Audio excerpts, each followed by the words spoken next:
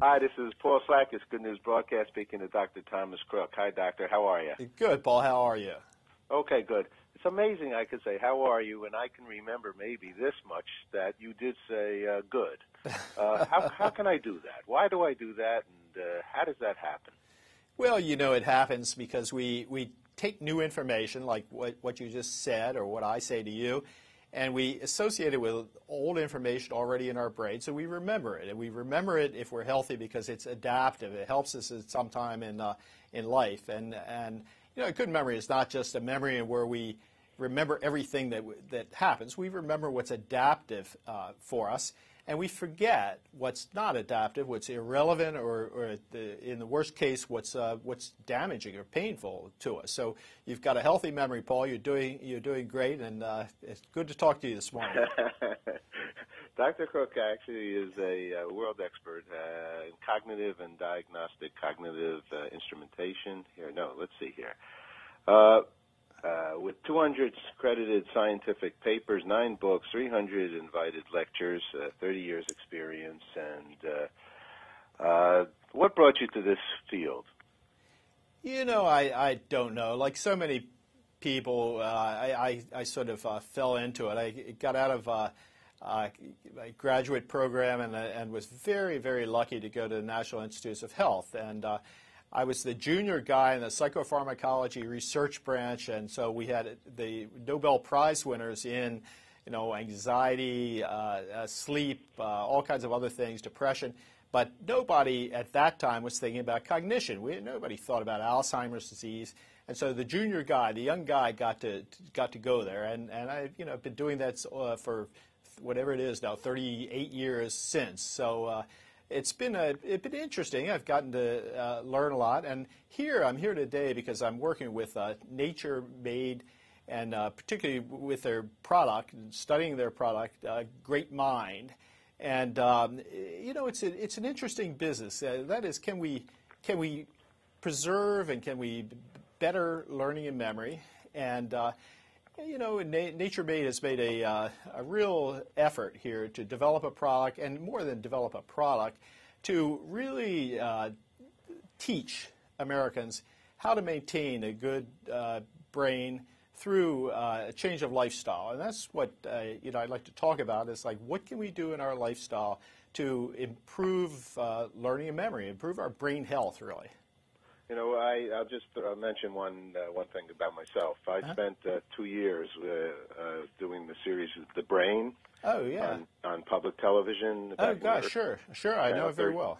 Right, and we spent a lot of time down in the National Institute of Mental Health. And so when we tried to figure out, so we're making a TV show, and it's a co-production with France and Canada and Japan and Australia. We tried to figure out, how do you start a show like this, okay? Right. And what we came up with was that we got Greg Louganis, the diver, walking up the ladder in San Luis Obispo. Right. And all we did was put the camera on his feet. Yeah. You know, how does Greg Louganis walk up the ladder? Right. And on a series called The Brain. So right. The Brain is the star of the show. You realized that what we needed to do. So let's talk about the brain, the actual brain use. Well, let's talk about Greg Louganis. You know, well, if that's what you're doing, you're focusing on his feet going up the ladder. That is a kind of memory that is called, we refer to it as procedural memory. It's like remembering how you ride a bike and so on. And that is a type of memory that's very, very well preserved throughout life, even in the presence of severe brain trauma and even in the presence of Alzheimer's disease. But there are many other types of memory that are not. So your ability to walk into a room, meet a series of people, and remembering their names, that's fragile. The climbing up the ladder and then diving is not fragile. It's likely to hold on. And one of the challenges there is to help people learn how to deal with diminutions of one sort or another in those fragile memories. And the way you do that is through lifestyle changes, really, and there are several. And if I could just give you 3 points. Yeah, sure. No, I'm very bad with names. Okay. Well, you see, Paul, you say that, but most people say that, and they can't all be right. If you ask people, like, are you good or bad at remembering names, 85% of people say I'm bad. In fact, in a recent poll, 70% of people said they're very concerned about their memory and they think their memory is diminished. And, the reality is they're probably right. They're not worse than other people their age, but they probably are right. 35-year-old people perform significantly lower than 25-year-old people, and 45 compared to 35-year-olds. So it continues through the lifespan. So it's a matter of age, but it doesn't start. It's not like you wake up on your 50th birthday and you have a problem you didn't have the night before. It's a issue of through the lifespan, this linear kind of decrease that occurs with age. So what can you do about it? That's what we're interested in now. I'd like to know, but I wasn't so good forever. I've never been so good. Yeah, but most people say that, though. They say, well, gee, I've never been good with names. I'm really good at something else. I'm good at recognizing people. When I meet somebody, I know, I've seen them before, but I'm not good in remembering what their name is. But that's the way it is. We all think that we're worse than we really are compared to other people our age. Okay. But so number one is nutrition, and nutrition is a simple matter, and that is just remember that what's good for your heart is good for your brain. Okay. But there's another part to it as well, and there are dietary supplements that are targeted at your brain, and they have very little or no effect on your heart. And one of them is Nature-Made Great Mind, which is a product that can be very helpful. I'm working with it right now, studying it in the clinic, and it's an interesting product that I think people will benefit from. Second thing is exercise, and can I stop you just one second? Yeah, sure, absolutely. So what's in that? Well, does it say on the bottle? Yeah, it does, but there are a number of compounds. This was an attempt to formulate from a number of things that are out there that have been used and very widely used in Europe right now to improve learning and memory, to combine a variety of products. The one I'm most interested in personally is acetyl L-carnitine, which has been used for quite a long time and shown effective in literally hundreds of studies, but really has barely made it to the American market. And you have good evidence out there in academic publications that this nature-made product, Great Mind, is clinically effective. So what's good for your, what's on your plate, what's good for your heart is good for your brain. But in addition to that, there are these specifically targeted dietary supplements, of which I think Nature-Made Great Mind is the best.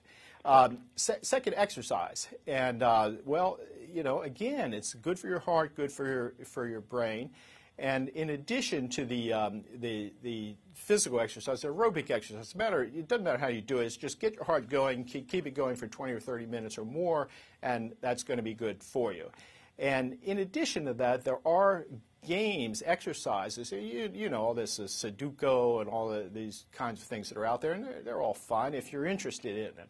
But part of the problem is that a lot of people out there are really not. If you are, great. If you love Sudoku, then do Sudoku. It's a great mental exercise.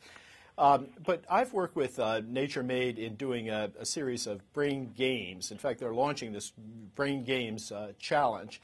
And, if you go to naturemade.com, you'll see a series of games that I helped develop that I think are interesting to people because they're targeted specific brain functions. And because they're interesting, people are going to go there over and over. And third is sleep. And I can't overstate the importance of sleep for a good memory and mental clarity and so on. And part of the reason is what happens to us during the day, we kind of keep in as kind of a short-term box in our brains. And then at night, we sort it out, and we go through what relates to things that are already in our brain, and we incorporate what happened during the day with what's happened in our life prior to that. And, I understand. I mean, many people are going to say, well, gee, I've got two small kids, and I can't get 8 hours of sleep. I can't get 6 hours of sleep. And if that's the case, okay. But still, you got to remember that there are millions of people watching David Letterman and Jay Leno. And my point is, if you can get a good night's sleep, then do it. Put a higher value on sleep than being amused or entertained. And they're very clever guys. I'm not diminishing them at all at night. So those are three of what could be 12 or 15 or 20 lifestyle tips for improving brain function. Okay, so let's talk about the supplement. I'm a believer in supplements. Okay. So you take it once a day? Take it once a day. Okay, and is there a certain potency in it of the amount of this? What was it called again? I've heard of ginkgo. Yeah. Ginkgo. I've heard of that one, and people say that improves your brain. Yeah, what's the thought there? Well, I'm a skeptic. I do a lot of news networks in which they come to me because they think they're going to get a skeptical view, which they do. And I've said for 20 years, like, there's no evidence that ginkgo biloba works. Does it have some effect on the blood? Yeah, it does, but is there any evidence that it has a positive effect on learning and memory? No, there's not. And that's been confirmed by an NIH study just lately, showing that no, there's no evidence that compound has anything to do with learning and memory. Is it sold for that? Sure. Are claims made that it improves? Yeah, and gosh, I don't know what the market is for that. At one time it was $500 or $600 million, but there's no evidence. Here the issue is, can we not just make claims, but show clinically, and we can with this nature-made great mind. Okay, and the games I have heard, and because there's so much video gaming out there overall in general, that parents are always saying, do I allow or do I not allow? Yeah. But there has been a lot of, I have read, in Science Times and studies where they are saying they feel that it definitely improves a young person's mind. Oh, well, I think it can, absolutely. I mean, it's like, Paul, 10 years ago, we believed what we learned in school, and what I learned in school was that, if a brain cell dies, there's nothing you can do about it. It's dead. And now we know that that's not true, that, you can grow new brain cells. You can grow dendritic, we refer to it as dendritic arborization, connections among brain cells. And how do you do that? Well, you do it with these lifestyle tips, and you do it with mental exercise. And so I have, no doubt that you can improve your memory through these brain games, the nature-made brain games, or if you like them, others. Sure. I'm going to try them. Dr. Crook, let me let you go. Thank you so much. I look forward to speaking with you again. Let's do some more together. Thanks a lot, Paul. Look forward to it. Thank you. Bye-bye.